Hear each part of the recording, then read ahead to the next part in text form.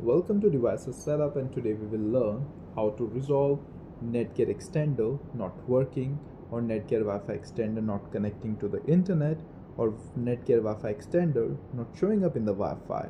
So if you follow the steps mentioned in this video, your issue with the extender will surely be resolved and it will start working just fine. Moreover, this video guide works for all Netgear Wi-Fi extenders, be it EX6120, EAX15, EAX6400, EX6250, EX7300, EX7500, EX2700, etc.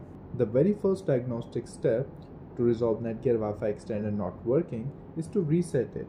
So plug it into a power source, then put a pin into the reset hole of the extender for around 5 to 10 seconds. After 10 seconds, release the pin and let the extender reboot. After this, we recommend you to set up the extender again. Watch video given in the description to learn how to do it. If this doesn't work, then make sure your Netgear Wi-Fi extender is plugged in within the range of the router. Kindly note that you should not plug it too far away from the router. The ideal distance should be 20 to 30 feet or less. If you want to take the extender around 50 to 100 feet away from the router, then we recommend you to set it up as an access point mode. We have provided a step-by-step guide on how to do it in the description. Next, also make sure you have internet on the router, because if you do not, then obviously your Wi-Fi extender won't work. So check for the internet light status on your main router, and if you do not have internet on the router, then kindly get in touch with your internet service provider to get this fixed. Next, another magical solution for all the technical problems is to reboot the devices.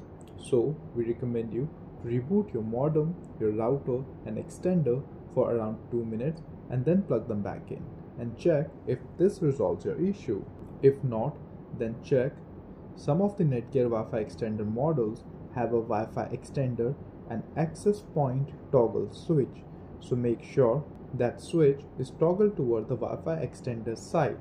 Also make sure no Ethernet cable should be connected from extender to the router, as this can hamper your Wi-Fi extender functionality. Also, if you already have a Wi-Fi extender set up at home and you are setting up a second Wi-Fi extender, then make sure during the setup of your second extender you change its SSID and or network name, because if you keep it the same as the first one, then the names are going to get conflicted and it won't work. Next, if these steps does not resolve your issue, then we recommend you to make some changes in your router settings.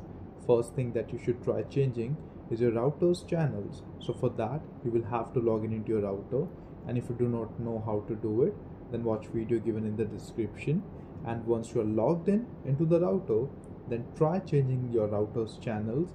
You can change your 2.4 GHz channels to 1, 6, 9 or 11.